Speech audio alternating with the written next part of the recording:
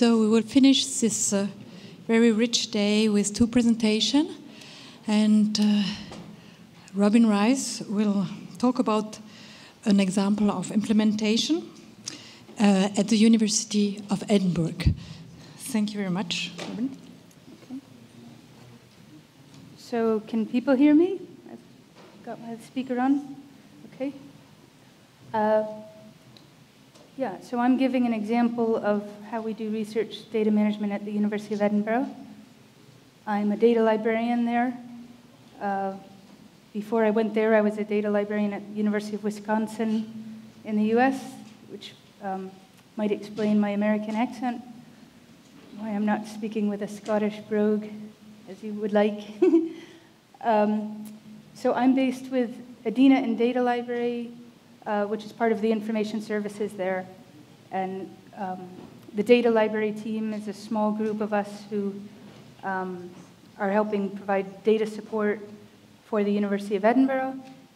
And Edina is a national center working with JISC for service delivery and digital library expertise. So this is what I'm going to cover, a bit about why Edinburgh has gotten where it is, and data-driven science and aspects that have gotten us to where we are. A little bit about the policy that we passed for research data management in May 2011, which we believe was the first UK university policy that got passed, and then a whole bunch of others followed suit. And then implementing the policy is where we're at now. Since 2012, we've had a roadmap where we set out a high-level project plan that's available on the website and is quite transparent, and we have a governance committee trying to keep us on track, making sure that what we're doing is of use to our researchers. And a bit about our training. Many of you came over to our stand and looked at our mantra training course. So I'll just say a little bit about that. And if you're interested in that, I still have some leaflets that I don't need to take back in my suitcase up at the table here at the end. And since this is an open data event, I thought I'd try to share some reflections about the challenges of providing support for open data to researchers. So I guess University of Edinburgh has a long and illustrious history in this area. For example, we have the School of Informatics, which is a very high-ranking computer science and informatics department. It was formed in 1998, but that more reflects the university's reorganization, where it developed colleges, 3 colleges, and I think 22 schools, or 21 schools. And it had pieces of it that came before. The artificial intelligence unit is very long-standing and well-known. And then there's the EPCC, which I think it used to be called Edinburgh Parallel Computing Center, and it's dropped the acronym. So it's just EPCC. But they provide a lot of supercomputing infrastructure for the UK. Hector and now currently Archer is the new funded infrastructure. And RDF, I couldn't fit it on the slide, but it's a new facility called Research Data Facility, which is supposed to provide a lot of storage for, I think, people receiving EPSRC funded grants, which is a research council in the UK. We have information services, which also came about when the library and computing service merged. I didn't quite figure out the year, sometime in the early 2000s. But then we had the computing service before that, which has always been quite substantial. I heard one time that it was the largest computing service in Europe, so I don't know if that's still true. And they had until recently, until we came up with our new plan, that or maybe it still exists, the Edinburgh Compute and Data Facility, ECDF. So that's providing high-performance computing to the researchers at Edinburgh. And where I work is in the data library, and EDINA is also, it's EDINA and the data library together as part of information services. So we've been providing support to, especially for people who want to reuse data for analysis. So we have a strong data, we've always had that strong data support since 1984, which was formed in order to make available the UK population censuses to the social science researchers. And we've had the National eScience Centre and eScience Centre hosted at Edinburgh over that past decade, and that brought a lot of expertise in grid computing and state-of-the-art science projects. And out of many of those groups above, was probably the reason we got the Digital Curation Centre based at Edinburgh in 2004. And they work with JISC also, and they have a couple of other sites, but it's sort of headquartered at Edinburgh. And since 2012, we've had the RDM program, Research Data Management, which has largely been led by the information services. So it's a support staff-led program, but we have governance that's academic-led. And we have Professor Peter Clark leading our steering group, who's particle physics professor experienced with CERN and very large storage infrastructure. And the Edinburgh Data Science Initiative is something very new. It hasn't even been launched yet, but we're all keeping a close eye on it to see what happens with it. So far, it has no funding, but it has the backing of our principal. And there seems to be a desire to get all of the disciplines doing data-driven research in the ways that are appropriate to them, often working, collaborating with people in the School of Informatics to help set them up.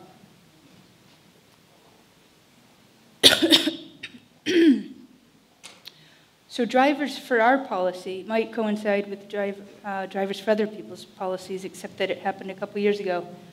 And I like to always remind ourselves that that OECD document was quite seminal, which really established the principle that publicly funded research, I think an earlier speaker said it's a public good, publicly funded research should be made available publicly when at all possible. And 2004 is there because there was a previous document, a ministerial declaration, pretty much saying the same thing all the way back then. So we had a research computing survey that we did in 2007 where we asked the researchers what they needed in developing the research computing strategy. And the reason I have it there is there was an overwhelming response that they needed storage space. And we weren't providing enough on the little personal drives that they could connect to for backed up networked storage. And just in case you think Edinburgh's doing everything right, you'll note the date and how long it took us to actually get to the point where we rolled out 0.5 terabyte of storage per researcher just this year. But we did get there in the end. And now maybe 0.5 terabyte isn't even enough, but we can grow that as we go. This is something I was involved in. It's a methodology that the Digital Curation Center developed, and we just call it DAF, but we kind of changed the name because audit seemed to be too ambitious of a word. To audit an entire institution's data assets was really too much for one project. It might be too much for anyone, for all time. Well, I don't know if anyone's ever going to be able to do it, but so we called it a data asset framework, where you at least have a methodology for uncovering the data assets that need to be preserved at your institution or in your school or department. So I could recommend that methodology along with some others that the DCC website can point you towards if you're trying to start something up at your institution. And then we had some things we could point to, like the university had adopted this Research Integrity Office's Code of Practice of Research, which says certain things that imply good data management, like data that is underlying research results will be retained. And then the UK funders, you've already heard today, in various places are a very important driver. Our institution would never consider coming up with a data management policy if it didn't know that it was going to be supporting what the UK funders were requiring of the researchers. And of course, the publishers are also requiring that data be made available more and more often, underlying research results, but they don't often have a repository to put it in, or they expect the researcher and the institution to come up with that, which we actually think is proper, because publishers go in and out of business, and it's hard enough keeping the journals preserved, never mind if the data sets were there too.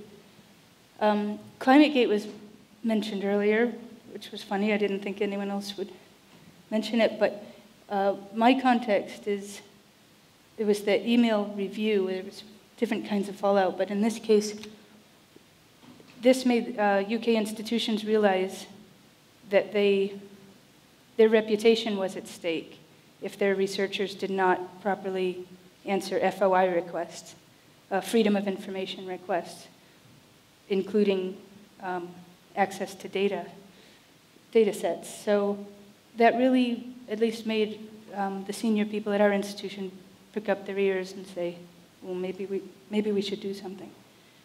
And then this is a driver that happened after our policy, but it affected a lot of other institutions.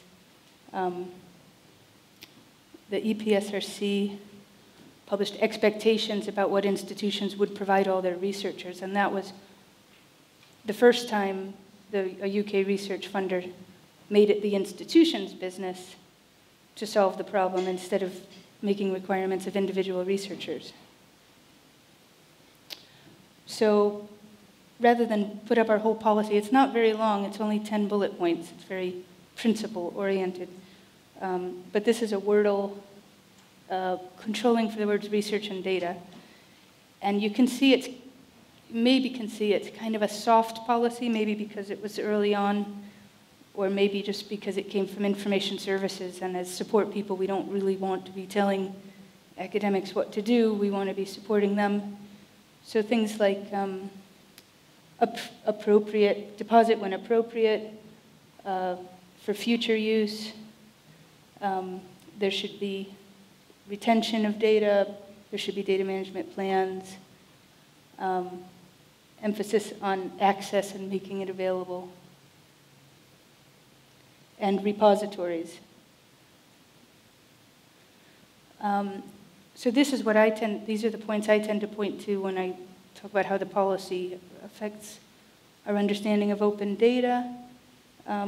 It does say that the research data of future historical interest and anything that substantiates research findings will be offered for deposit in some repository. And it could be the one we've set up in the university, or it could be sometimes a more appropriate discipline-specific repository.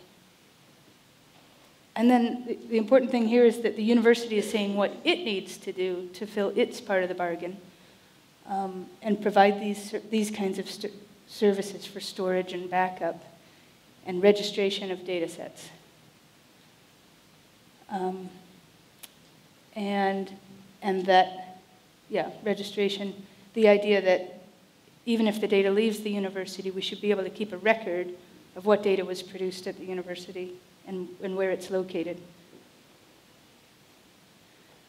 So if you're thinking about a policy for your institution, these are the kinds of things I identified at the time that needed to go into it. So who's going to provide the support? That's not always very clear. Not every institution has a data library, or it sometimes falls between the cracks of the librarians and the IT staff. And what is the principal investigator responsible for, and what is the university responsible for? Who has rights in the data? Is the institution asserting ownership, or what exactly is going on there? And what about the departments and the colleges at the sub-university level? What responsibilities do they have to produce guidelines, et cetera? And what about students? In our case, we have training and we have storage for postgraduate students, but we don't require that they deposit their data.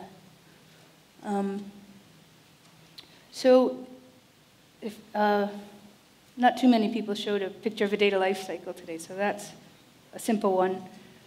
The idea being with the life cycle that the researcher starts here and goes around the circle, and the data set may live to go around again in somebody else's research project. And these are the activities that need to be supported and that the researchers need to be worrying about. So thinking about those activities and that life cycle, this is kind of how it maps onto our roadmap, with the early stages here in the planning phase, going right through to the active data storage and the infrastructure needed while the research is active, and then the data stewardship, what happens to the data after the project's completed, and what kinds of support need to underlie all those processes right across so that researchers can find the help they need when they need it. And this is the current landing page for the Research Data Management Program, and it almost mirrors exactly the planning and the active data infrastructure and the data stewardship with our repository. That's either out of pure genius or lack of imagination, I'm not sure which. And then, some information about why it's important and training with links to Mencha. And how to get help and support. And we encourage them to use the Information Services Helpline and hope that it follows through to the people who can help them. So just breaking that down a little bit more, the data management planning before the research data are collected, and to do this well, we need to have good coordination with our research office, which we're still working on. It would be nice to know, it would be nice for the RDM people to know what is being put in all the data management plans, for all the researchers to know they can get support with their data management plans when it's time to write it. But it's a very large university, and we're still kind of connecting the dots. And all of these other people can play a role as well. The active data infrastructure, as I said, it's a 0.5 terabyte per researcher, and they can pool that together into research groups, and they can purchase more if they need more for a research grant, and they can cost that into their grant. But that's what they get for free. We've also got an own cloud implementation that gives them more Dropbox-like connectivity to the files and the ability to collaborate. And we would like to have a long-term vault area where people can store their golden copies of the data after they're done, regardless of the sharing status, but for just long-term retention. But we haven't built that yet. And the data stewardship, that's either helping people find an appropriate repository or being that appropriate repository, guiding them through the process of documenting their data for reuse, creating metadata records, and minting DOIs now. We're just beginning that, so that every data set can have a unique identifier that can be cited and understood by other researchers. And this is a screenshot of our repository. We actually want to do some work on the user interface, so I'm not showing off the end user interface so much as just kind of what's there. We have our research communities listed here, latest items, or you can get them all in an RSS feed. We have a spotlight area where we just show off a recent data set. especially if it has a nice picture. And especially for the librarians in the audience, we have a lot of support documents. We have a checklist for deposit. If you're going to do something like this, you want to give a lot of guidance, self-help, things that help the researcher think through future-proofing their data, documenting it, what formats are they going to save it in. The more we can get the researchers to think about those things, the less curation we have to do. And then things about licensing your data with an open license, and a lot of people don't know about that, so learning for the first time. I thought I'd just show, because I had to present this to our steering group, so I thought I'd tell you where we're at with the repository. It's been around a little while because we started it up in a project back in 2007 to 2009, and then so we were fooling around with the idea, and then we kind of got serious with this instance that started in August 2010. And you can kind of tell we weren't doing a lot. We were actually working on Mantra that year. And then we had the roadmap.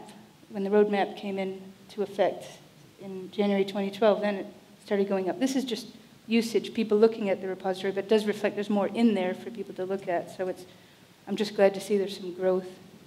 I don't know if this is successful, if these numbers represent success.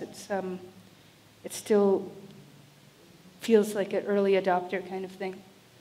162 items, 111 gigabytes, that's not a lot. I forgot to turn off my phone. That's not very good. It'll stop, right? I did think of it at one point. I left my phone on. And then I brought it over here. So data support, just everything else. So the library is stepping up to giving support, and we've worked with the librarians. They've hired a research data management coordinator and a training and outreach person so they're the full-time kind of staff, and then the whole data library team also has been given a boost by the research data management funding, so we're very grateful for that. We have a little bit bigger team because of it, but we also can give specialized support in data collection, data analysis. We would like to give some more support in data visualization. And Research Data Mantra, probably most of you have heard of it by now. It's online. And how am I doing for time? I haven't been paying attention. Okay, probably all right. I'll be done pretty soon. So we've got video stories, we've got quizzes, interactive quizzes, data handling exercises in things like SPSS and R. And we've just released a new version, so we're feeling pretty good about it. I think it's pretty up to date, has all the relevant topics like big data and Creative Commons 4. We've done some training of with our librarians, co-facilitated with one of the academic service librarians. And so we use Mantra, but then we also do face-to-face group exercises and discussion so that librarians can start thinking out loud about how they need to prepare themselves to support researchers. And then they, hopefully, it's kind of voluntary, but they go off and interview a researcher and create a data curation profile. And what the feedback there is that it's really helpful for those librarians who've done that to do that and follow through and interview the researcher. And they find it a rewarding experience, even though they might have some trepidation in the beginning about talking to researchers about their data. So this gives us a bit of a benchmark with other UK institutions. Although it's heavily weighted towards the research institutions, it's all of the Russell Group institutions and some others. This is a DCC survey from this year, and things are coming along. We've got up to half and more doing all of these activities in research data management. So You know, probably none of us have good measures of success yet, but at least there's activity going on. So this is my reflective slide. I think it can be quite difficult knowing how, without the full-time outreach person who tirelessly goes around to the schools and says, don't you want us to come give a seminar? Don't you want us to give a class? How do you reach people when the researchers are busy? They don't really want to hear about research data management until they need to write that proposal, and then they have no time to take a training. They just want some help with the plan. So all of those timing issues are quite key, and they can be kind of problematic. I think I kind of alluded to this issue of we have this one help desk email. People can send in all of their library and computing questions in there, and are they getting routed to the people who can really help them with quite a tricky or deep-seated research data management problem? Not sure we know the answer. Costing continues to be a problem. We've offered this free storage, but we do want to get that money back, at least through the indirective grants, or perhaps directly. And then getting the balance right for private and open data. I think some of the discussion we heard earlier today, researchers have a lot of angst about just being told you should make your data open. I mean, it is quite complex. They have a lot of files. Which ones are they supposed to share?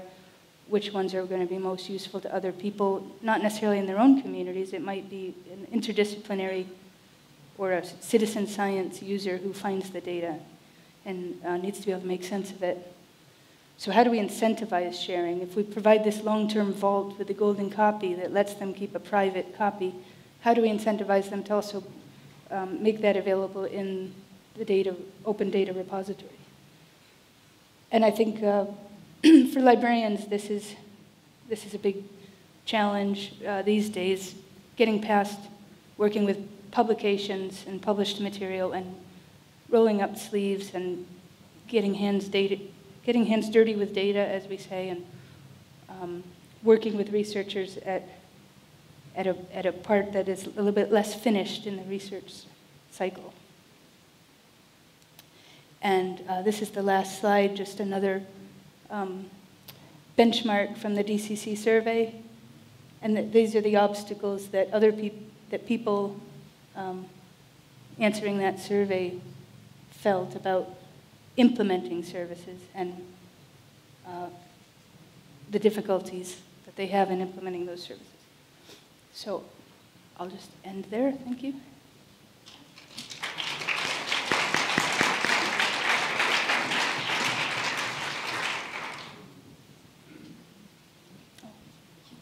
Good. Thank you very much for this presentation of a quite complete institutional project on data management. Are there some questions for Robin Rice? A lot to learn from.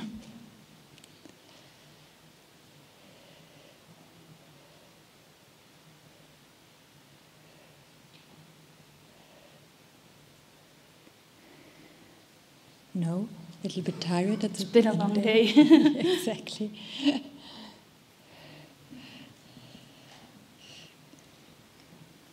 So if I understand right, your repository that you showed is a different repository from the publication repository.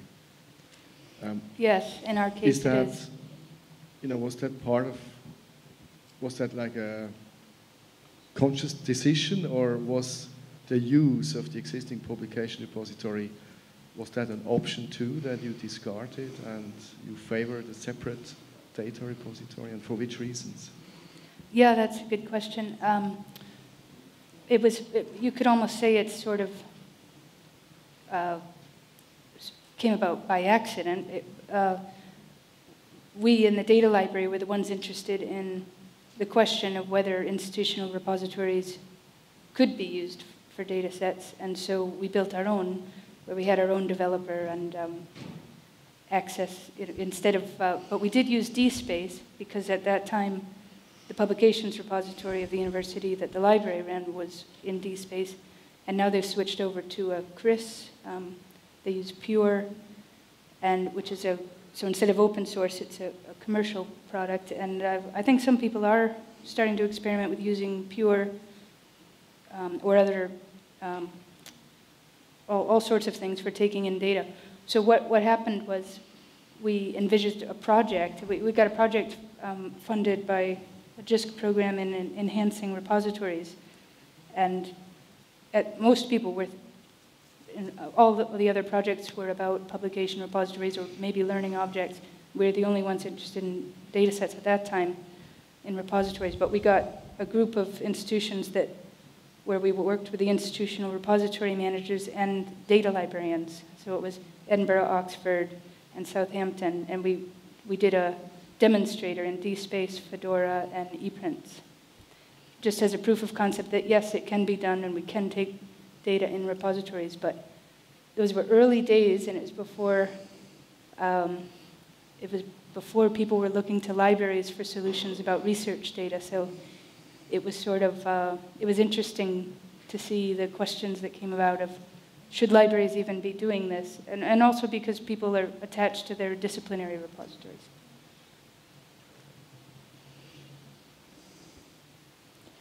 So, thank you very much to Robin.